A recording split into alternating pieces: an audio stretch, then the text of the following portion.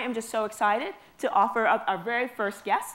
And he's been called, this is one of the most interesting things I've ever heard, the Da Vinci detective, because he looks at art and looks for things that mere mortals don't necessarily see.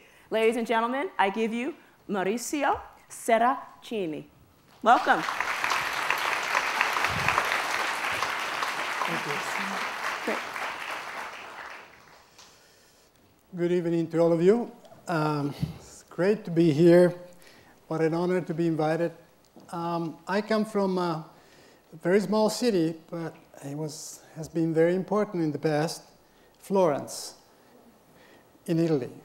And that's really not only where I grew up, and I had this privilege, but where I guess I got the, what you can call it, the seeds, the roots, that got me this curiosity, this desire to put together science and art, science and the past, science and cultural heritage.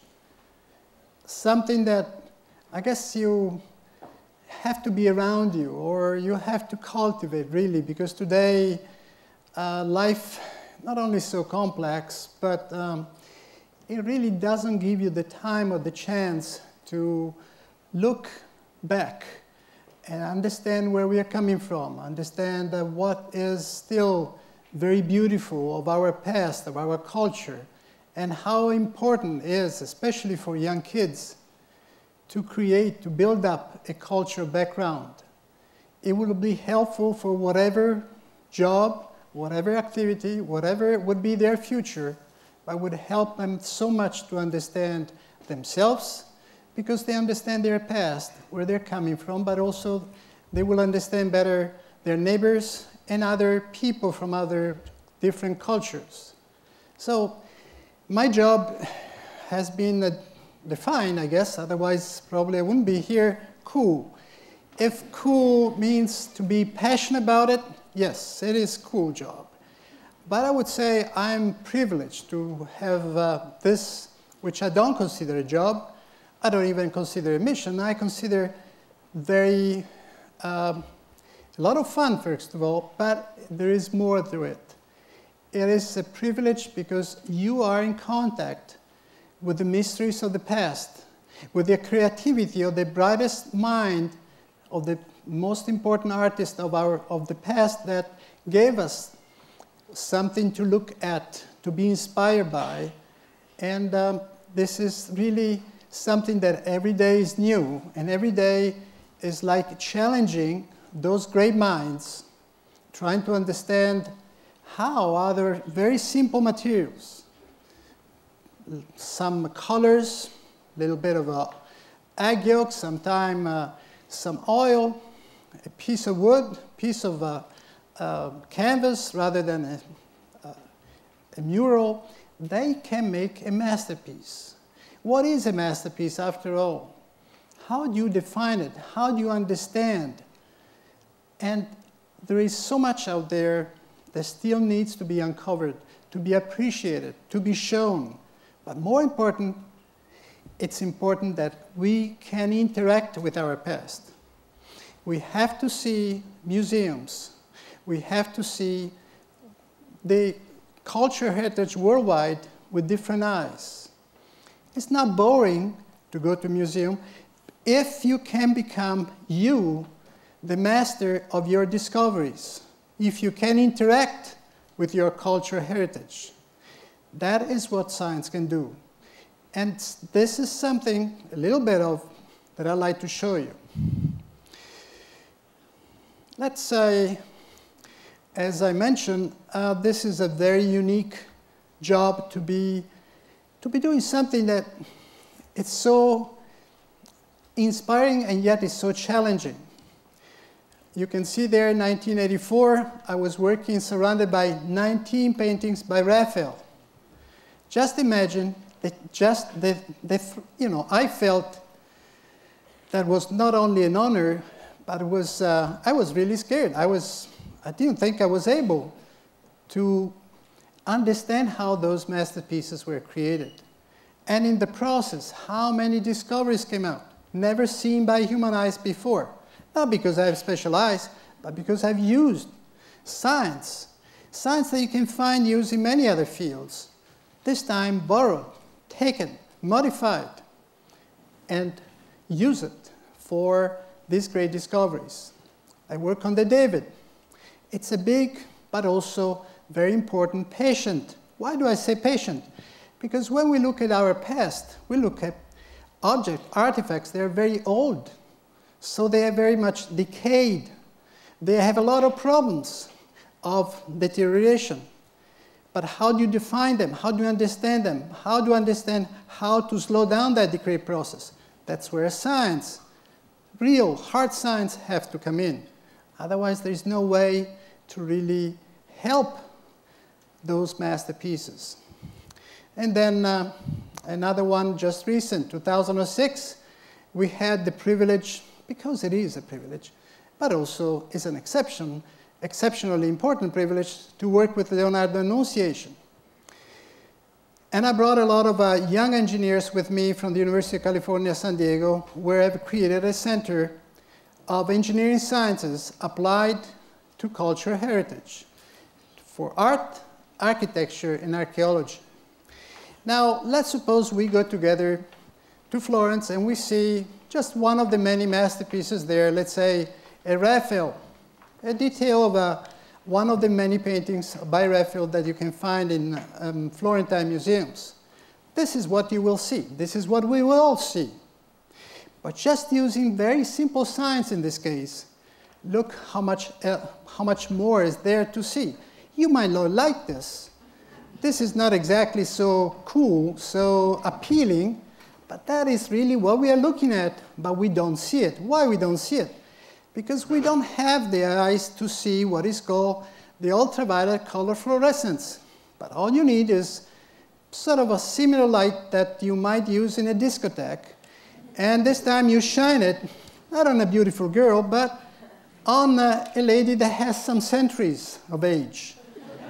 And obviously you will discover something that is not so pleasant. But that is part of the decay. That is the aging process.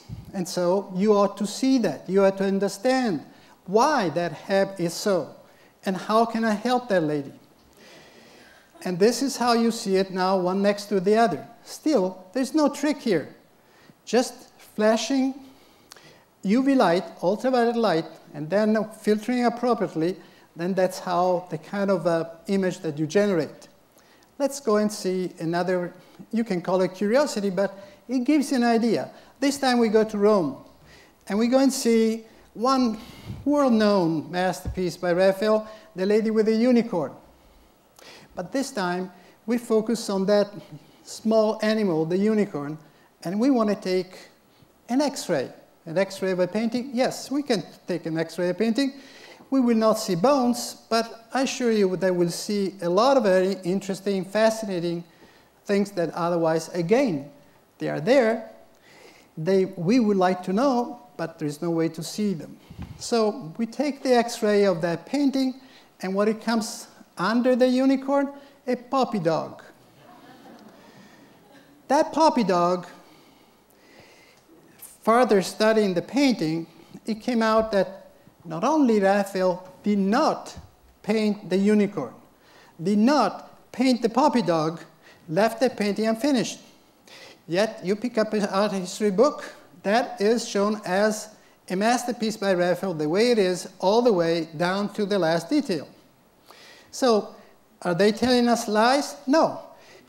They're looking at what their eyes can show, can reveal. We just need science to really see the real picture. Let's see another masterpiece, the one we just recently studied. The first time was in 1981, and again I had the privilege to study in 2006 at the Uffizi in Florence. So this is probably the first painting done by himself, by Leonardo, alone, completely done by himself. That's at least what art historians are saying. And if we take an X-ray, it will take too long to explain to you that how many changes we can uncover, how many decay problems also are there to be noticed, studied, and followed through. But like if we were to be CSI men, look, you see that rectangle? Now we're going to zoom in and see what it comes out. Something cool, you could say. Fingerprints. Fingerprints that you do not see with your eyes. Why? Because they are under the layers of colors. So they are original fingerprints, not placed by anybody who might have handled in the last 5 centuries the painting. No, those are under. And I've studied other paintings by Leonardo, and I found actually many other fingerprints. So maybe one day we could put all those fingerprints and do some CSI cool stories about the past. Cold cases, that's what they call it, cold cases. Now let's move up to an incredibly beautiful painting. Again by Leonardo, The Adoration of the Magi. We go to the Uffizi today, we look at this masterpiece, which is very big, the biggest painting, movable painting that's on panel that has never been painted by Leonardo. It was painted in 1478. It's a crucial moment of his creativity. And this is what you see. You'll say, okay, it doesn't look too colorful because it's monochrome. It's all this brownish stuff. But let's suppose now you can peer through all that monochrome brown layers of colors. Well, I should say very few colors in this case. What is there else to be seen? I should mention to you that this painting, pick up any art history book, will tell you that it's considered a masterpiece unfinished by Leonardo. Well, science, at the end of the game, decided that was not exactly so. But first, let me show you just details of what you could see if you could magically remove all this monochrome paint, which, by the way, after 6 months of very, I should say, sophisticated investigations, it came out that that paint was never put up by Leonardo. But you mean that is not by Leonardo? You just said it's the biggest and one probably among the 3 most important paintings by Leonardo. Let's see what is underneath. Suddenly, you see a lot of figures, you see a lot of motions, you see a lot of animation. That is the underdrawing sketched by Leonardo that we finally can see after 500 years. There is no way to see it with the naked eyes, but that is all Leonardo. Let's see another example. Actually, let's take a detail. But first, let me show you another part. Very cool again. I was very surprised when I saw this. Look, just a small detail. It's about this small. There is an elephant there that you practically cannot see. What has to do an elephant there with an adoration scene? Well, at the end of this discovery, great discovery, just imagine you are with this work of art, you're using science, and suddenly it's like unveiling an incredible, beautiful, other masterpiece. This is not only an adoration, it came out as also an epiphany. It's a story told in time and in space, not only of the moment of the adoration, but also the coming of the Magi. But this is also the biggest, most incredible collections of portraits ever discovered under a painting by, not only by Leonardo, but any other artist that I've studied. Look yourself. And suddenly, all this becomes live after 5 centuries. And it's there for us to be appreciated. This is what Leonardo has left us. But we need the proper science to see it, because somebody else later on painted over and made it impossible for us to uncover. See a detail of those faces. Each of one is a masterpiece on its own. I mean, the expression, the physiognomy, the movement, the feelings that each of those faces express, it's amazing. This is Leonardo at work. This is not a drawing that has been transposed from a piece of paper over a panel.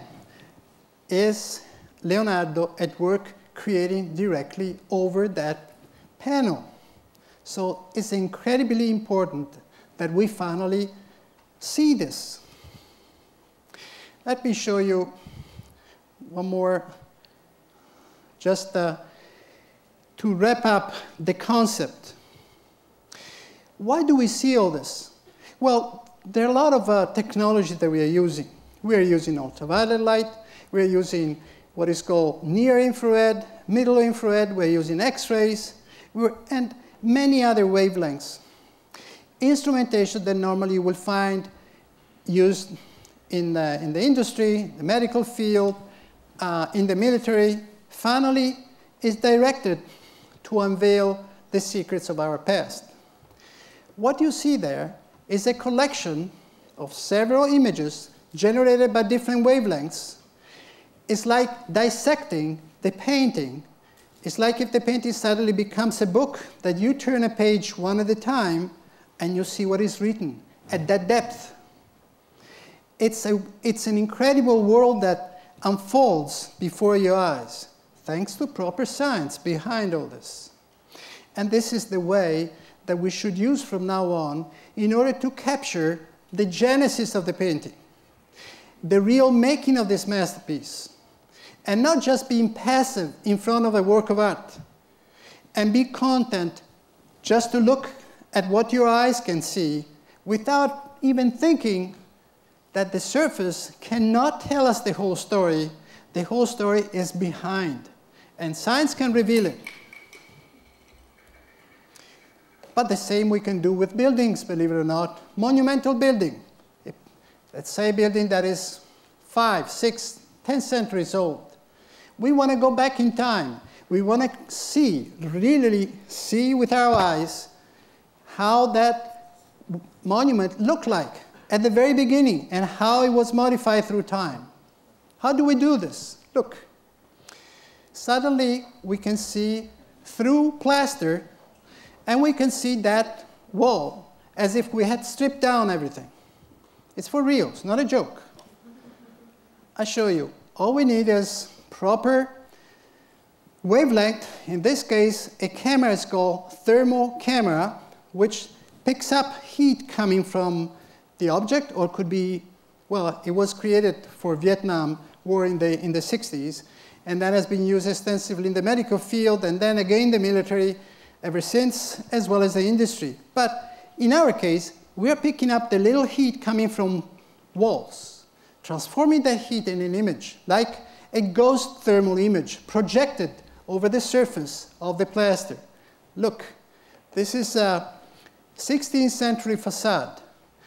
I want to see what happened, if this is the real only facade, or there was a moment prior to this, and if so, what did it look like? So now we are able to see through and reconstruct and see all the windows, all the layers. You see, every red arrow indicates one of the original windows of 2 centuries earlier. We actually create a page of art, of history of architecture, real, in real time, today.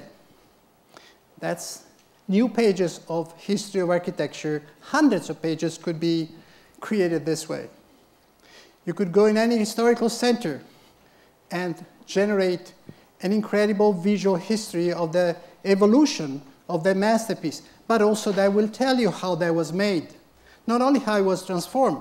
And that's why it's important, also from an engineering point of view, to know the materials, to see how they were used, to see the decay, so that you know how to intervene, how to restore it, but yet respecting the true meaning of conservation, that is, without damaging the real original idea. One more case, and then we'll move on to the final part, my presentation. And this is a building that you will see if you were with me in Piazza della Signoria, Signoria Square in Florence. It's a building about the late 18th century. And long before, way long before, there was a church. Is this church has been destroyed? Let's search for it. That's the thermal image that was generated. Incidentally, you have to work by night, possibly when it's very cold, and so the temperature of the environment doesn't interfere with the little heat coming from the walls that you are examining. So it is double cool. It's cool because it's beautiful, but it's also very cold when you do that.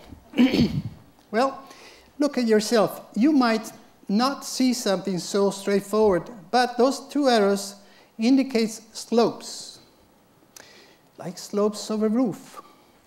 But also, there is around that terrace, that window, the wall looks like broken. The profile of that window doesn't quite look normal. This is a painting, 18th century painting, and look yourself. Suddenly, the church that we were looking for, we found it, has been embedded, engulfed in the building that we just saw. And now we have the proof. And now, together with archival research, now we know that that church has never been destroyed, but let's say reused. Probably that's one way to say it. We are now involved in the search of the most important masterpiece by Leonardo. It's called the Battle of Anghiari. By far, the most important masterpiece ever done by Leonardo, far exceeding The Last Supper, far exceeding Mona Lisa. At the time when Leonardo painted this mural, 1505, it was considered by the contemporaries the school of the world, the very top masterpiece ever conceived during early Renaissance by any other artist. It has disappeared for 500 years. We don't know where it is. Or I should say, we do know now where it is, and we are starting, in the next 2 months, the final stage to prove if it's still there. And where? In Palazzo Vecchio, just behind that beautiful building, built in 1299, and this gigantic, wonderful, incredibly beautiful hall, the Hall of the 500, behind the long walls, which are supporting now the 6 murals painted by Vasari. Vasari was an architect that remodeled the Hall of the 500. So first we had to understand what the Hall of the 500 looked like, and then finally understand where Leonardo could have painted. We found the original windows, the original height of ceiling, the original staircase, and now we are ready to move on to the last phase. But first, let me give you just 2 more minutes of us. You can call it a trailer. A documentary has been filmed about 4 years ago by Channel 4, and in a way, it's more captivating than my way of talking, but you also get an idea what really we are after. Please. Leonardo da Vinci, one of the greatest minds to emerge from the Renaissance. He was responsible for some of the world's most beautiful and enduring works of art, like the Mona Lisa and the Last Supper.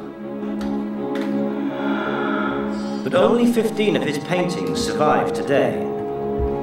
Now, a lone scientist is deploying an armory of new technology to probe the hidden secrets of 2 mysterious Leonardo masterpieces. The legendary Battle of Anghiari, admired by all Europe, but lost for the last 500 years, to delve beneath layers of paint and varnish, and even through solid walls, to unlock the centuries-old secrets of Leonardo's work. His discoveries can sometimes prove highly controversial. it was a shocking revelation to find out that the colors were not by Leonardo. You are facing the test of your life.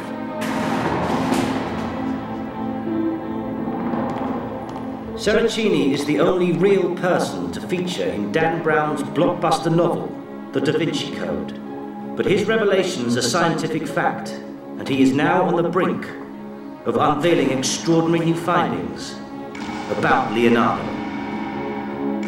For us to accept Seracini's ideas, we would have to rethink exactly what Leonardo's early career is.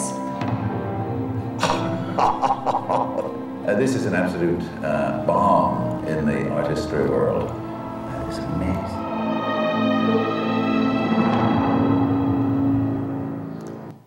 I thank you so much for your time and the attention you gave me. It has been a great pleasure.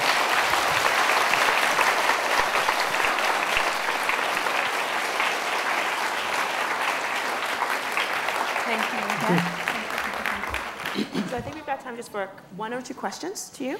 And I'm really curious, what did you study to get you to this point?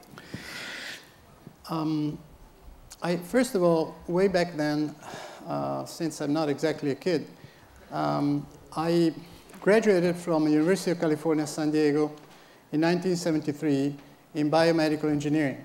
Huh. Then I got my master at the University of Padova in electric engineering. But my minor, when I was studying undergraduate, was in art history. And then I had 1 year of School of Architecture and 3 years of School of Medicine. Then you steer everything. and probably it helps. It's not necessary, but it surely helps to be born in Florence, to be raised there. And suddenly you find yourself curious. You're surrounded by art anyway. Yes. Wow.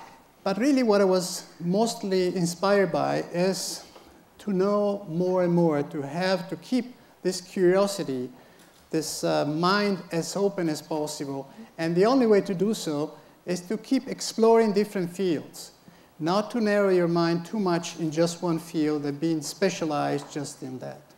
And then recently, out of the blue, it's true, a Canadian university, McMaster, decided to honor me with a honorary degree in letters. So again, really, you steer everything, and you get this kind of job. And it's such a wonderful work that I hope new generations will have the spark, the curiosity to really pick it up. There is a great need of scientists to be specialized in this field if we want to have a hope to save not only ourselves, animals, the planet, but also our culture, our past. Okay. And given the fact that you've got this incredible, diverse background, and you talked a lot about making sure that we look back into our past in order to see what our future is, really interact with it. Correct. Why did you choose art and not necessarily actually the scientific piece, or even looking at history or literature? Well, if you want to develop the curiosity to the point to really understand what is the reason, what is the cause, what is the effect of what is around you, sooner or later, like Leonardo can teach us, you need science. But at the same time, you cannot address any issue related to us, related to the planet, if you are not embedded in a cultural environment and yourself have not built a cultural background. Because we are relating with people. We have to be open to how other people live, what is their history, their habits, as well as how we are able to accept and to understand others. That is, in my opinion, the prerequisite, not only to use science to understand our world, but also to understand our planet and to understand our neighbors, everybody, frankly, and also to appreciate our past. And my last question, what are some practical applications of this kind of technology for now so that we can use it to help make the world a better place? Well, on one side, studying engineering sciences, I didn't say just one field of engineering, engineering science as a whole, together with arts and humanities, and creating this new breed of scientists. We need them by the thousands and thousands to be spread, to go everywhere, to defend, to understand, to conserve, to preserve our culture, our past, our world, our human artifacts. So there is so much that needs to be done.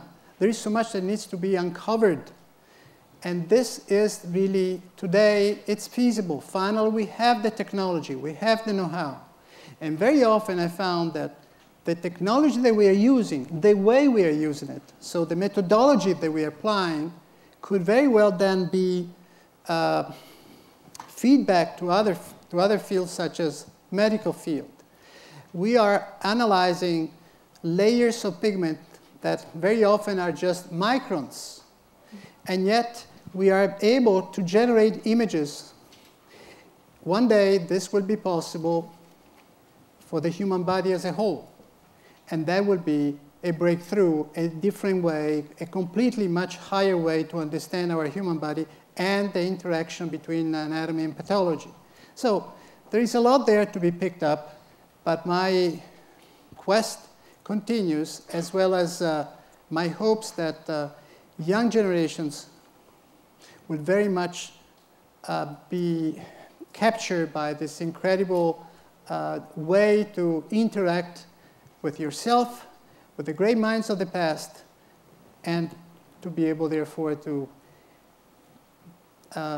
associate yourself to the present world and to see where we are going. I think art, humanities, and science should be one. Remember, there was a time when all this was granted. It was called the Renaissance. Thank you very much.